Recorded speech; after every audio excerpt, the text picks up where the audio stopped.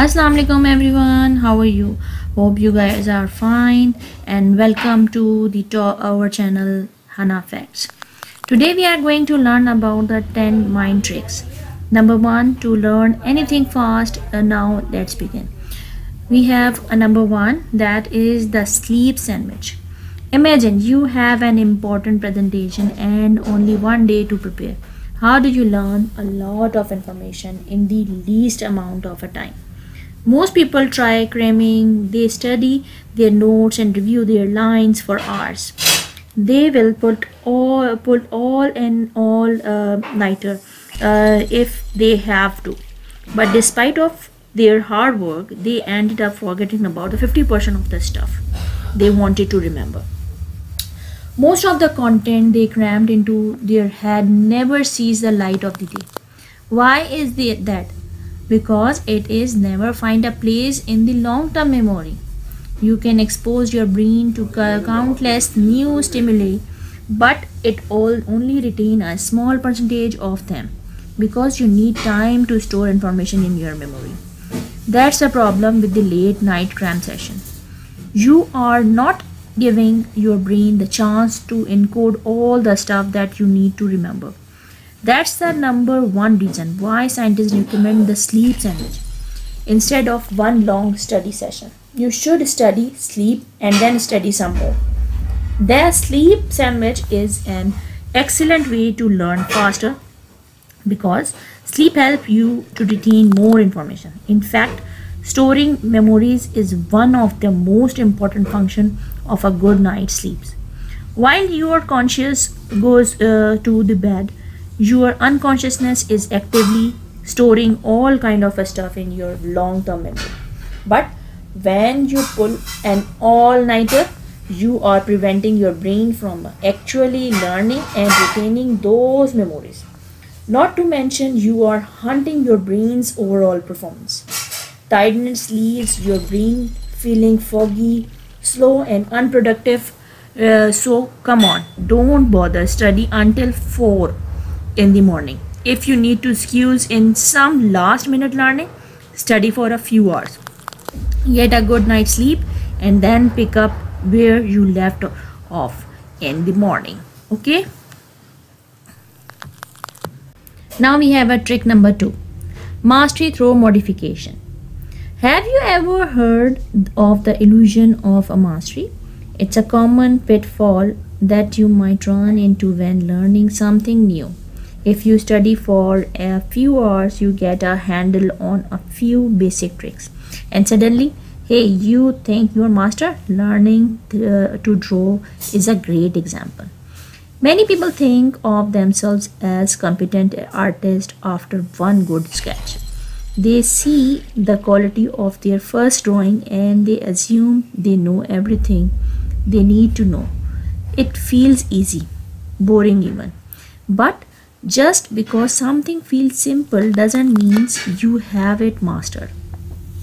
So, how do you stop yourself from falling into this trap? A great way to really learn any subject is to use modification. Let's say that you have gotten really good at drawing faces from the front. It's starting to seem a little stale and you feel like you are not learning anything. So, it's time to put yourself to the test. Just make a small modification to your original routine. Draw a face from a slightly different angle. Yeah, challenge yourself to go faster or use a different drawing tool. Each one of these minor changes basically play a vital role. Okay, and that's how you can use the different challenges critically role. They stop your practice from becoming a boring or repetitive.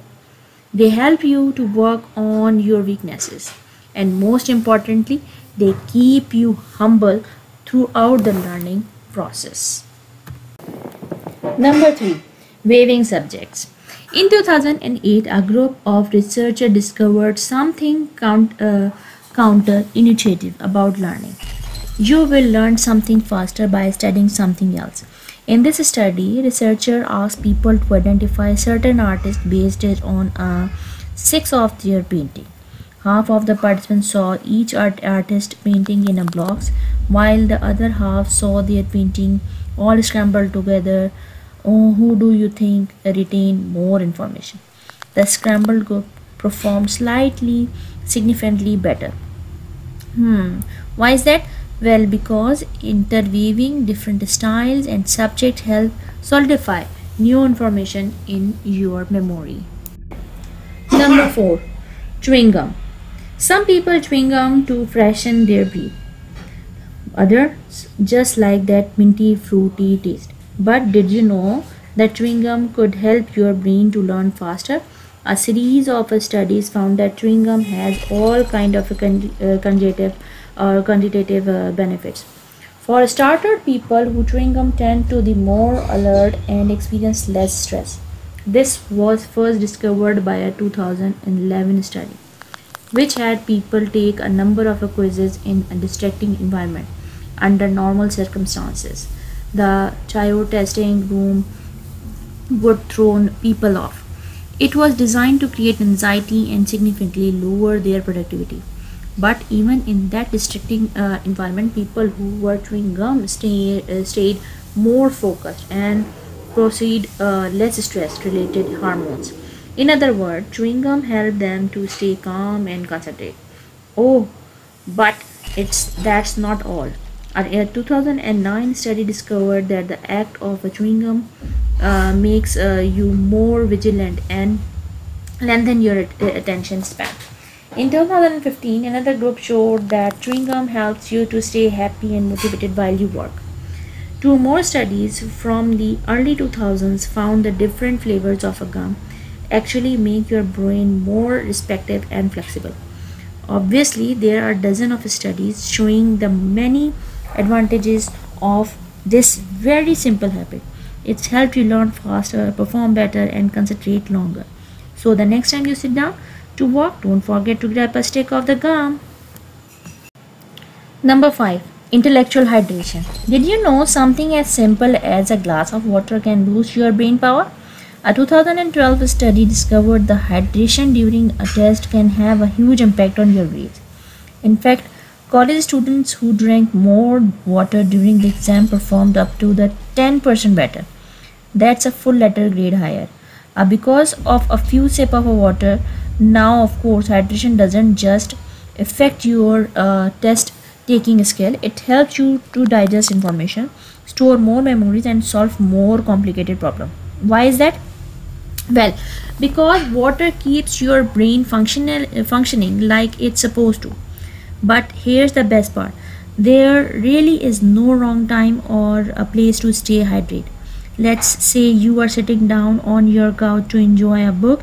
It could only take a few extra minutes to make yourself a cup of tea. But that one cup does a lot more than just keep your body hydrated.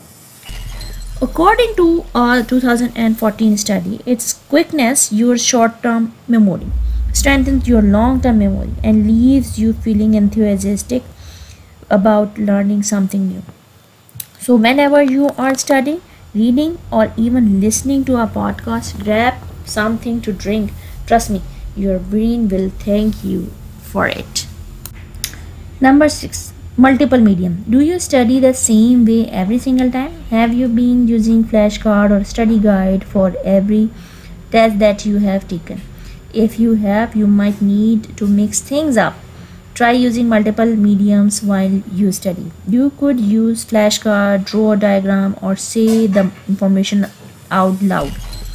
By blending these styles together, you actively new parts of your brain, store more detailed sensory information, and begin understanding concept of different perspectives. So don't fall back on the same old track every time. Experiment with multiple mediums to learn more information faster. Number 7. Speed read. The average person can read about 200 words per minute. That's around 2 minutes per page. Yeah, I know that seems fast, but it is not as impressive as it sounds. In fact, that's the same speed people used to read 100 years ago. But here's a problem. The total amount of information in the world is doubling every single year. So how do you keep up? The simplest answer is also the best. If you can absorb information faster, you can learn faster. In a matter of weeks, you can teach yourself to read between 700 and 7,000 words per minute. You won't be able to read everything the world has to offer, but you will definitely blaze through a good chunk of it. Number 8. Musical stress relief. Many people can't study without a music in the background. Some people swear it helps them be more productive. Others need music to concentrate. So that raises the question, does music really help you learn faster? Many studies have shown that the music makes your mind more receptive to new information. It also improves your memory by engaging different areas of the brain. But the biggest advantage of listening to music often flies under the radar. Music is a major stress reliever. It significantly reduces that stress and reliever. Significantly reduce the test anxiety and increase overall feeling of relaxation. So you can perform at your best. In other words, music boosts your mood. It speeds up your conjunctions and it helps you to think clearly. This means you can be more confident and productive no matter what you are working on. Number 9. Practice in peace. What happens when you read through all your notes in one sitting? How much do you really remember? Probably not lot less than you hope. The human brain isn't designed to store massive volumes of information at the same time. We can interact with all kinds of stimuli every day. You hear thousands of sounds and see millions of shapes, but your long-term memory is a lot slower. That's why practicing is in a piece is such an effective way to learn. Instead of spending a whole day going through all your notes, just go through a few pages each day. If you spend smaller chunks of a time learning small chunks of information, then you will find yourself retaining a whole lot more. Number 10. The hard road. When you have to learn something new, you probably start searching for a shortcuts, right? Everyone wants to know the fastest and easiest way to memorize things, but the truth is taking the hard road is almost always more efficient in the long run. Take something like handwriting your notes. It's a lot slower than typing and less convenient, but those written notes really stick in your memory. Then even if it seems like a waste of time, you would have to retype your notes again and again to have the same cognitive impact. My point is here to shortcuts don't always help you to learn faster. More often than not, the most challenging path is also the most effective one. So thank you for watching the Hana Facts, and like and share the show, and be sure to subscribe because more incredible content is on the way now. Allah Hafiz.